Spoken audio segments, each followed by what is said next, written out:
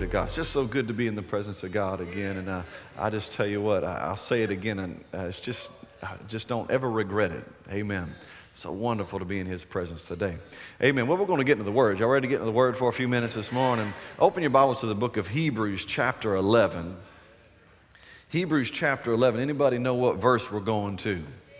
Verse 6. We're going to revisit somewhere that we've been studying for a number of weeks now, and I'm just not through yet, so we're just going to keep rolling with it, all right? Hebrews chapter 11 and verse 6 says, "But without faith it is impossible to please Him," or to please God. "For he who comes to God must believe that He is, and that He is a rewarder of those who diligently seek Him."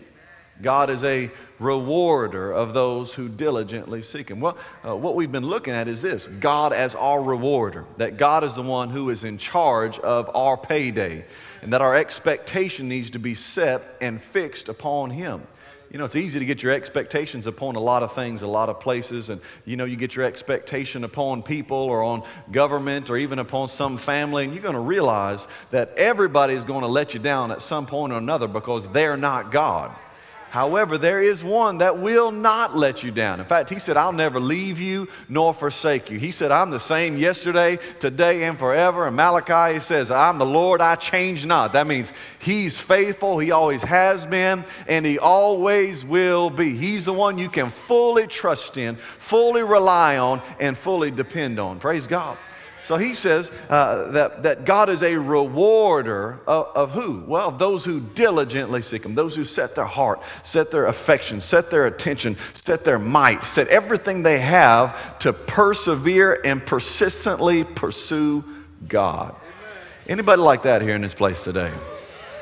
Amen. Hallelujah. So we've looked at some different things that we can do to align ourselves with God's best so that we can see His reward hit our life. And if God's a rewarder, amen, then I believe He wants to reward those. He wants to reward those that are seeking Him. That means He wants to reveal Himself. He wants to pour out His blessing. He wants that for us. Amen.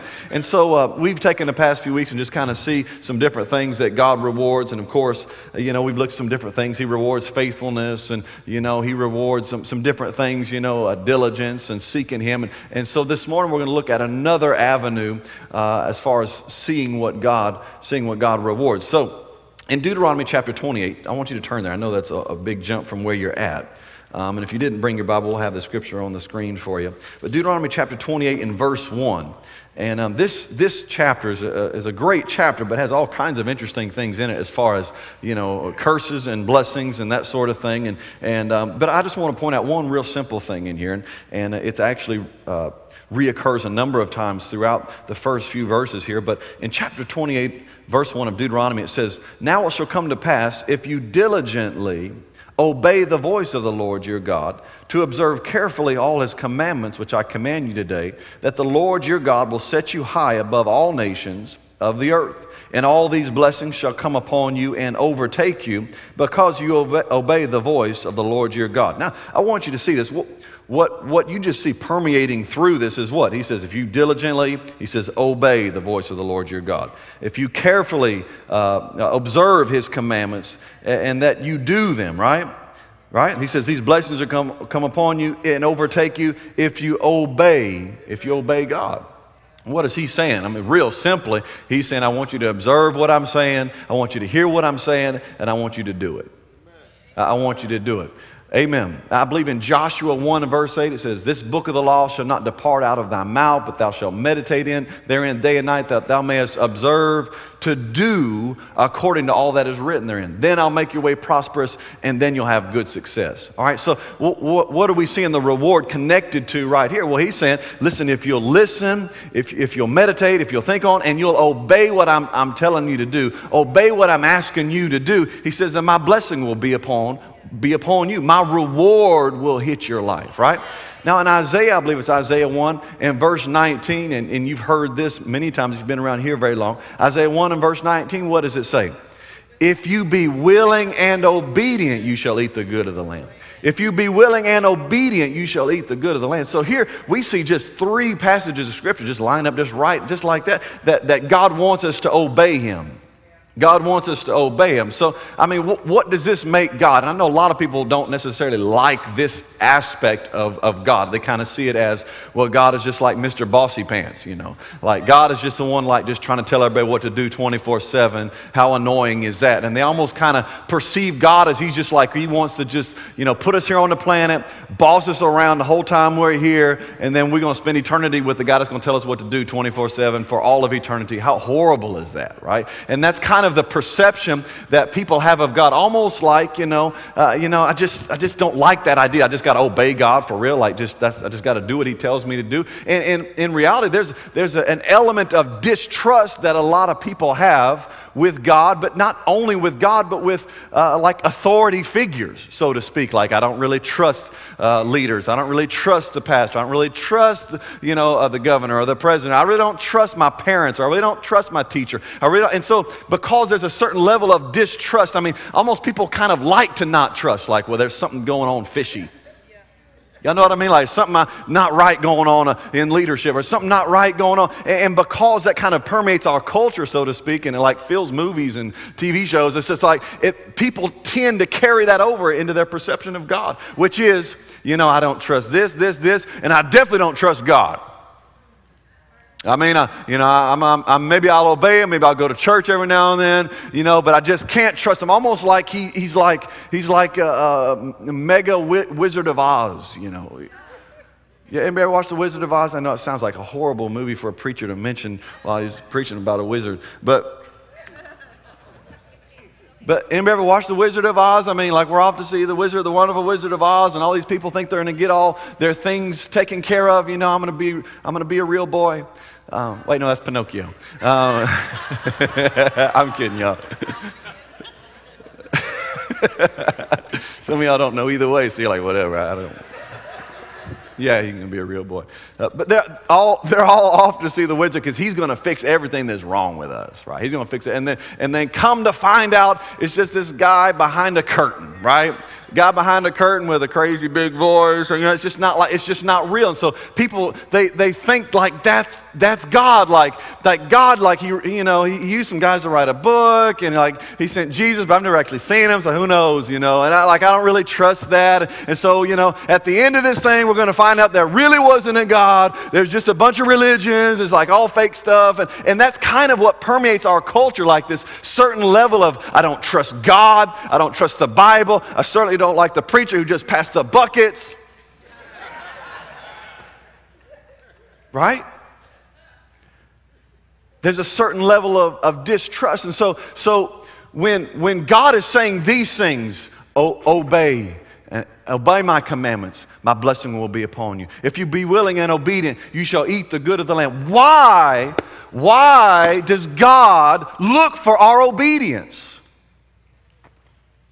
Why? I mean, why does he say, I want you to obey me with a willing attitude? Why does he say, I want you to serve me with all of your heart? Why does he say those things to you? What is he really after?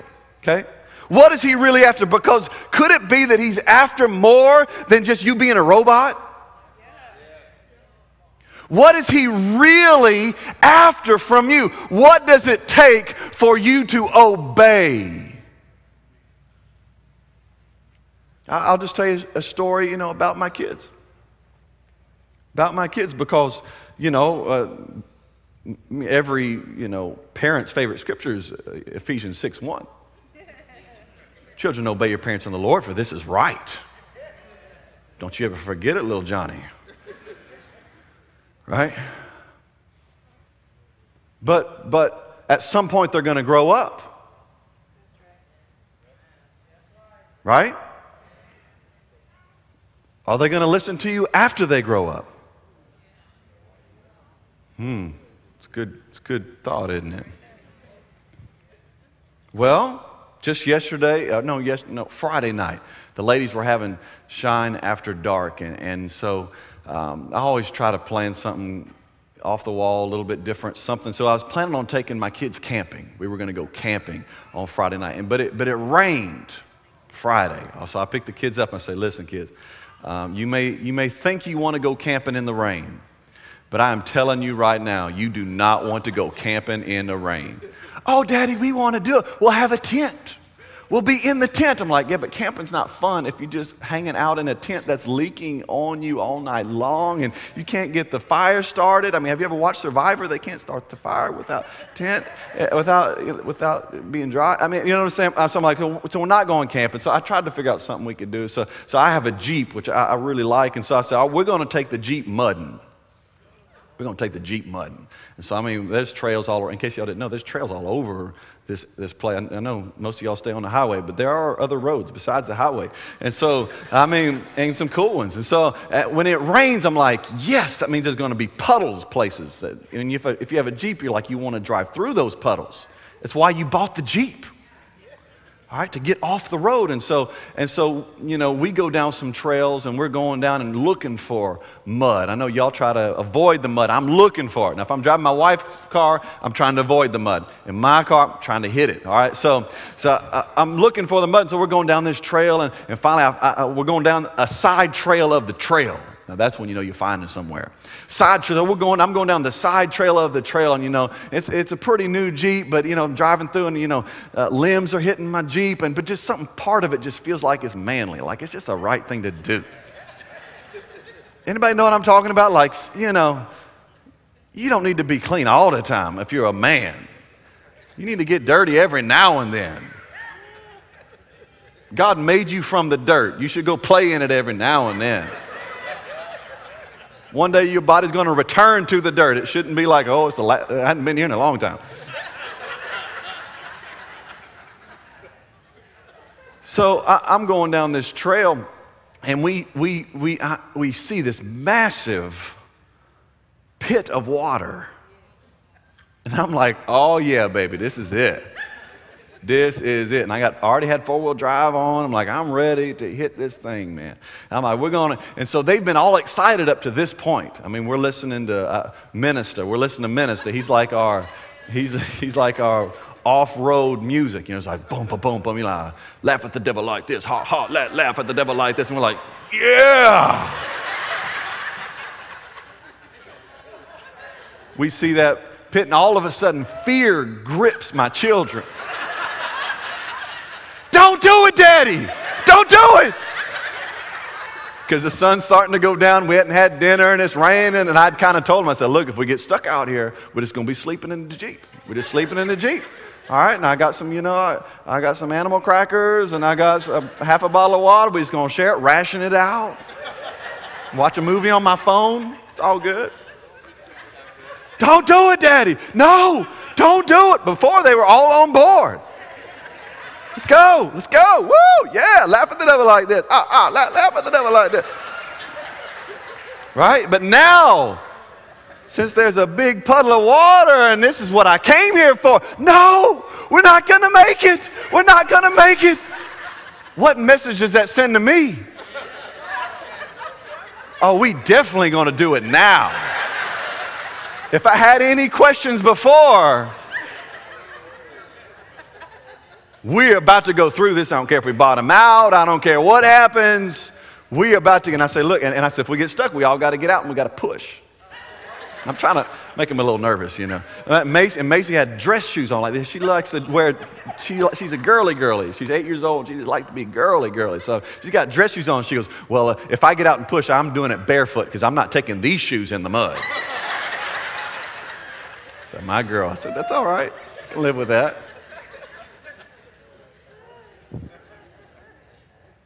The wholehearted trust that I had before was all of a sudden dwindled to nothing.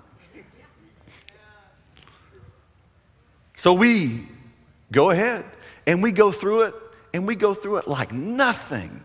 I mean, just in and out. And they scream the whole way, ah, in and out. And I say, look, what's up with y'all?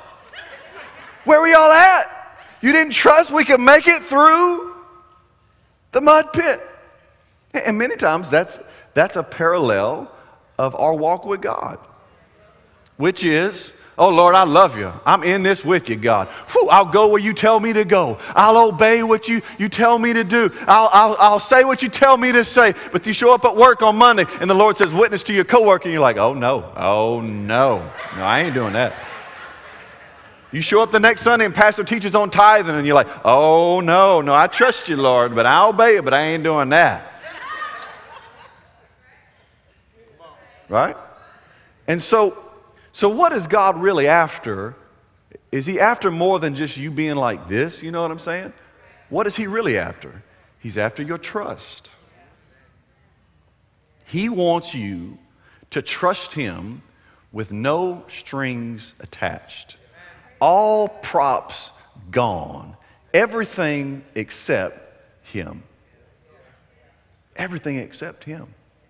Typically, we'll let everything that props us up, we'll get rid of all of it except just like one, maybe. Like, I'm going to hold on to this one thing because if God fails, at least it's still got this. But the reality is this: God will not fail. And I've found this as well. Any area of my life that I'm allowing myself to trust in more than God is the one area that God's going to go whap. Just knock it right out from underneath me. And it's at that moment, and hopefully we don't have to have too many of these moments, but it's at that moment when you're laying on the ground, you're like, okay, do I really trust God like I sing like I do? You are mighty to save. I know it's singing rapping day, y'all. You are mighty to save forever, author of salvation. Woo! You rose and conquered the grave.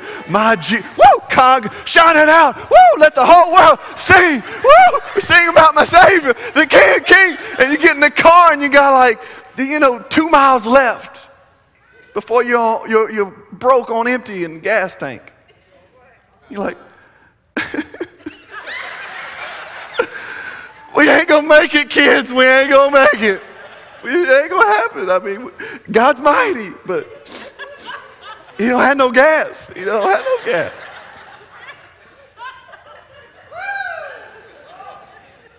Are you understanding what I'm saying today? God can be very mighty in church, but sometimes where the rubber meets the road, when you really need, when he's really looking for you to put your wholehearted trust in him, we have a hard time with that sometimes. What is this trust?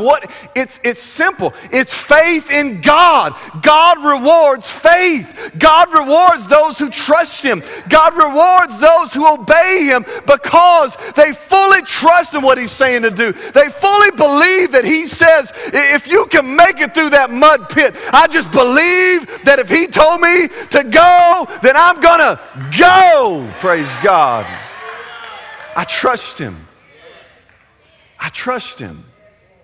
Proverbs 3, what does it say in verse 5? It says, trust in the Lord with all of your heart. Trust in the Lord with all of your heart. It says, lean not to your own understanding. All of your ways acknowledge him, he'll direct your path. Trust in the Lord with all of your heart. Trust in the Lord with everything that you've got. Lean not. What's this? It's leaning, right? Instead of leaning, and this is what it feels like when you're leaning on God sometimes, like I'm leaning on, like, where you at, God? It's much easier to lean on something I can see. I can lean on this. Well, I know it's there. God, however, like, where you at, bro? But how many times do we live our life, we say we trust God, but like we're really leaning on this? Lord, I trust you. When I get to heaven one day, I'm going to trust you. I'm trusting you for heaven, but I'm not going to trust you with anything else now. Like, I believe you, but don't tell me to do nothing that makes me uncomfortable, that makes me feel like I'm leaning on nothing but you. He says, trust in the Lord with all, everybody say all. Everything you've got. Turn to Luke chapter 5 real quick. Now, this is going to be a revelation that you need to hold on to for the rest of your life. And here it is. Are you ready? It's deep, Supernatural. It's going to blow your mind. I mean, Joel Osteen, T.D. Jakes, they're all going to wish they heard what I said today. For real, I'm serious. And here it is. God is smarter than you.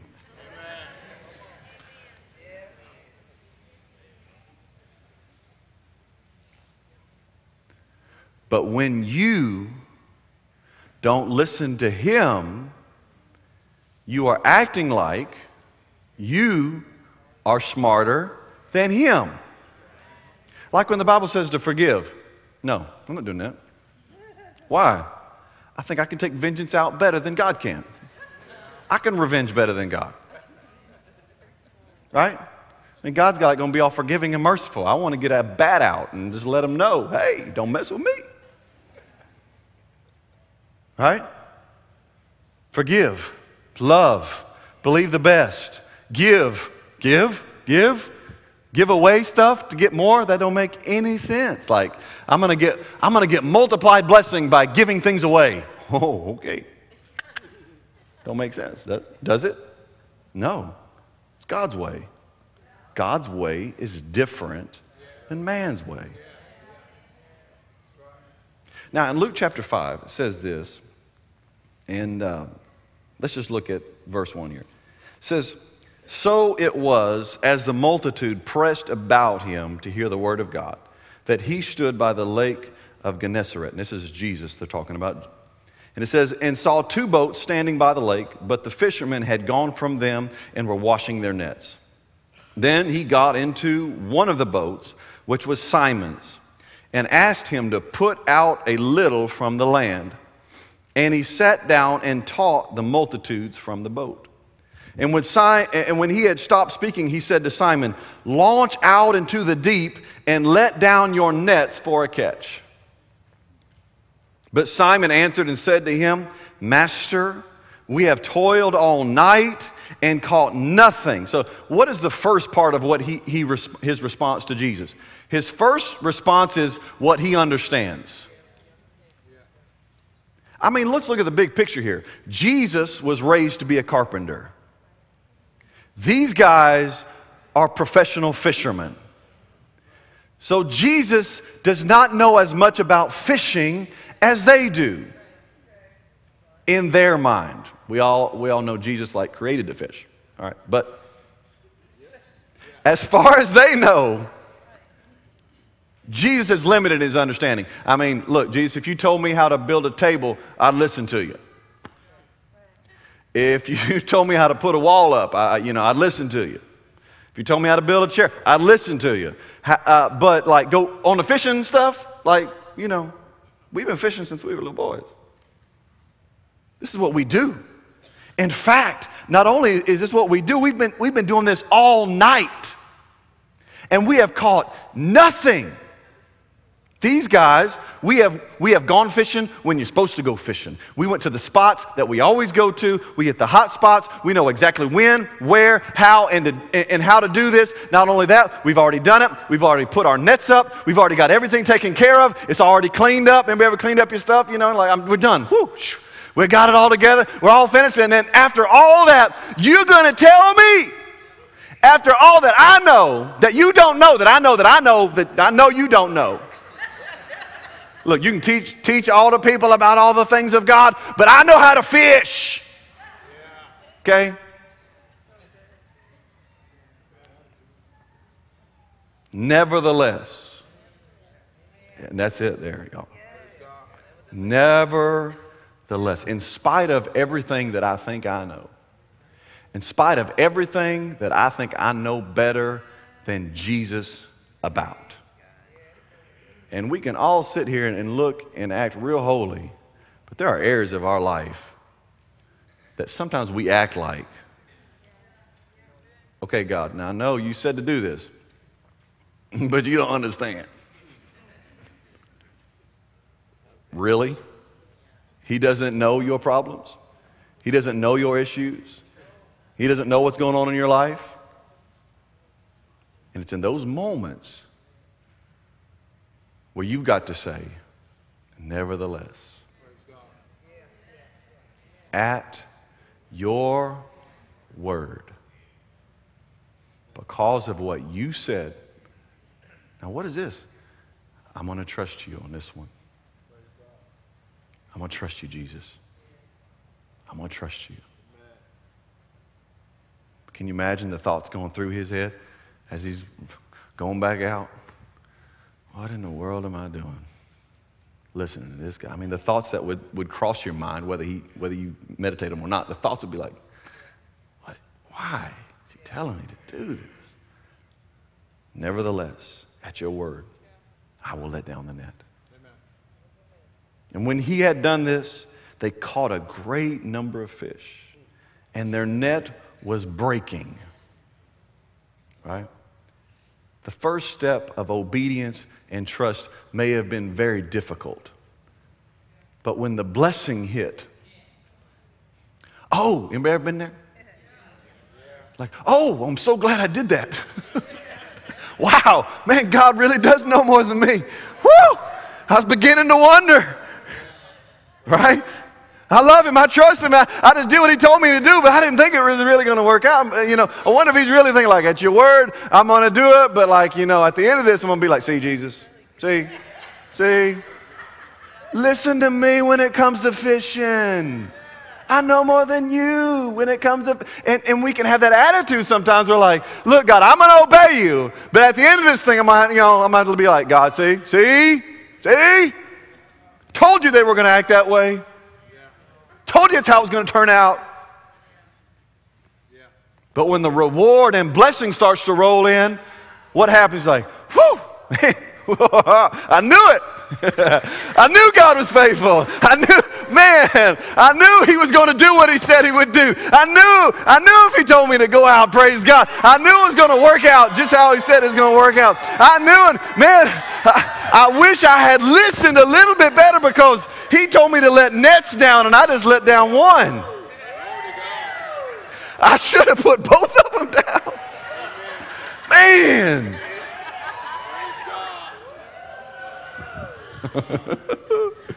It's breaking the net. They started signaling to their partners like, I'm not sure what the signal was, but like, fish! We got lots of fish! I'm gonna need your boat! We can work out a deal.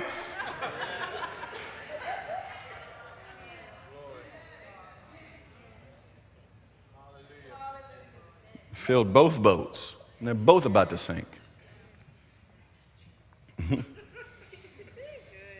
Then when Simon Peter saw it, he fell down at Jesus' knees. Depart from me, for I am a sinful man, O Lord. Of course. You doubted Jesus.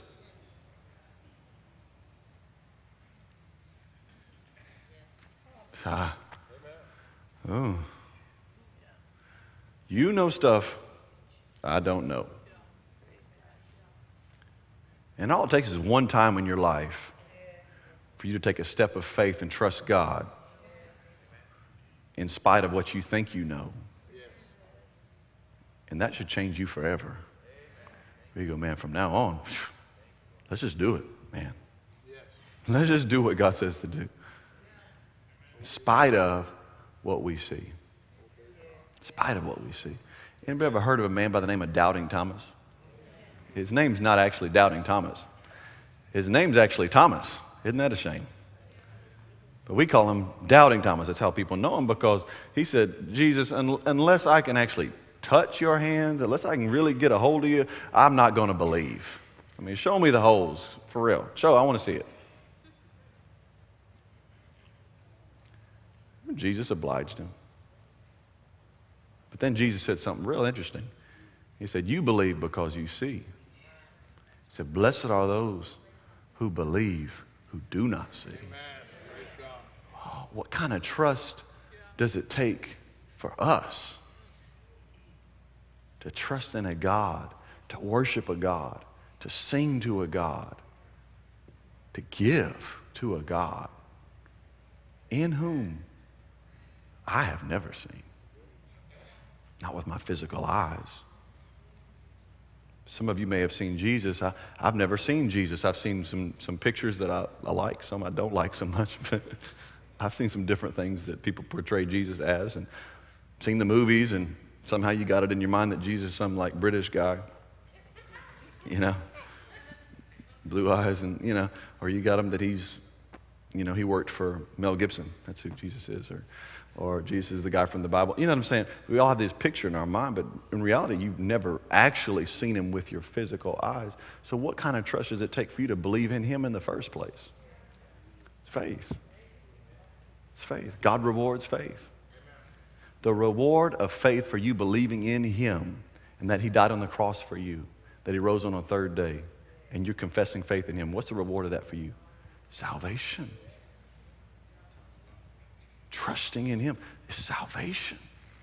Comes to your house. Anybody ever heard the story of the centurion? Amen. Centurion, I mean, he's in the army, military man. He comes up to Jesus and he says, my servant, I mean, he's paralyzed. I mean, he's about to die. I mean, it's bad. He's in a bad spot. Jesus said, I'll come and heal him. He said, no. You just speak the word only, and my servant shall be healed. That takes a lot to get Jesus' attention. That got Jesus' attention. And Jesus said, let's just make a demonstration of this right here. I have not found so great a faith, not even in the covenant people of Israel, is really what he's saying. Not even among covenant people who should know about faith. He said, you go ahead.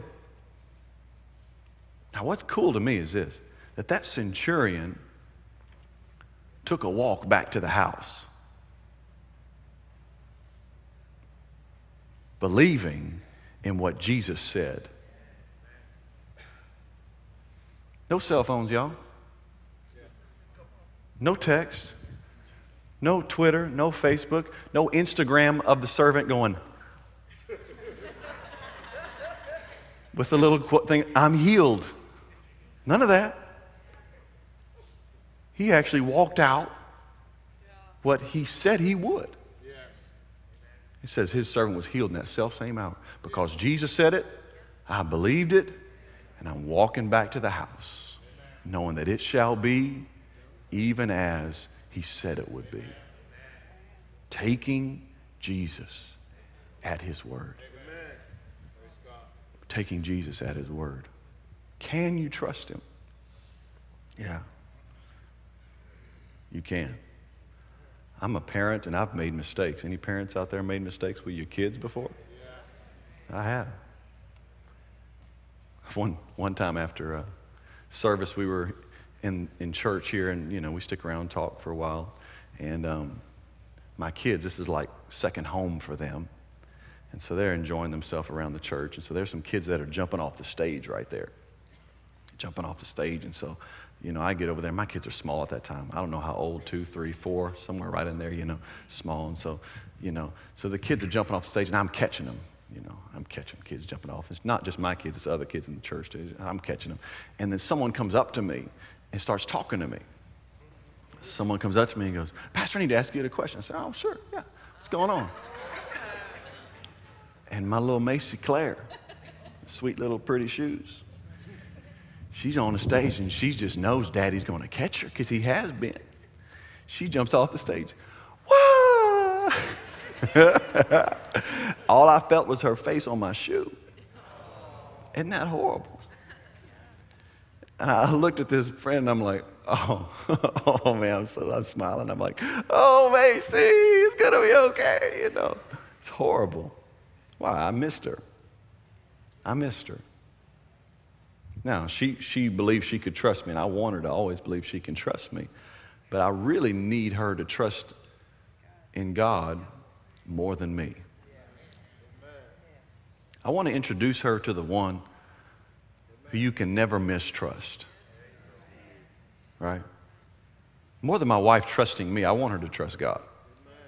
More than me trusting my wife, I need to trust God more. Why? Man, We all make mistakes. We missed it from time to time. But if your trust is in God, there's an unshakable peace, strength, and joy that you can live in.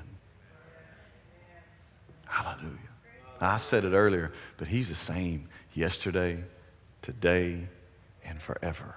His track record of what he has done is a continual reminder and strengthening of our faith of what he will do and what he always will do. How good is God? How good is, do you trust him? Do you trust him? I said, do you trust him? Hallelujah. I think for all of us, that kind of hits us on different levels. If you don't know Jesus, you've never surrendered your life to him, then that's a simple step you've got to take today. Say, I trust Jesus. Jesus said, I'm the way, the truth, and the life. No man comes to the Father except by me. But after you've put your trust in him, do you stop? Say, oh, Lord, no, I trust you, but that's enough. Or do we live how he's called us to live? Do we walk by faith and not by sight? Do we live by faith?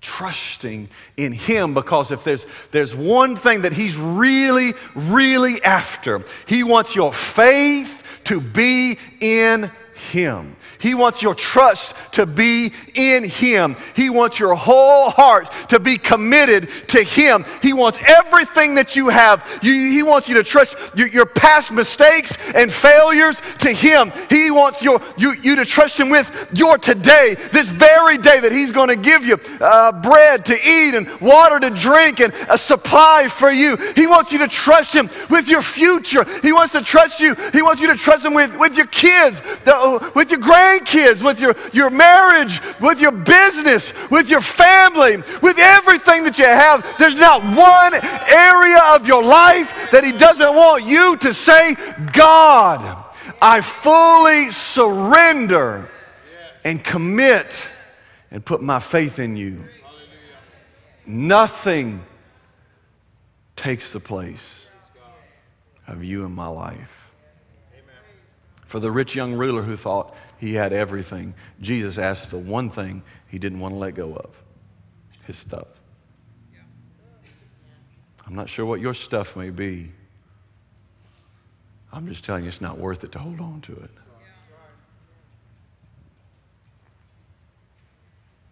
Man, if you're here today and you say, you know what, and you may be on different levels of this, but if you're here today and you say, I need to put my trust in Jesus. I need to put my trust in him. I need to wholeheartedly, fully commit myself to him. Listen, you may be like Simon, who maybe you think you know, and maybe you do know as far as you know. But the reality is this: if he's telling you to let go of some things, if he's telling you to do some things, he'll tell you to do things that just don't always make sense. He'll tell you to go places that don't always make sense. He'll tell you to say things that don't always seem like, boy, that's not going to make sense to anybody. Why do you want me to do that? He'll tell you to let go of some things that you just seem like, man, it'd be better for me to hold on to that. I feel like I can take care of that better myself.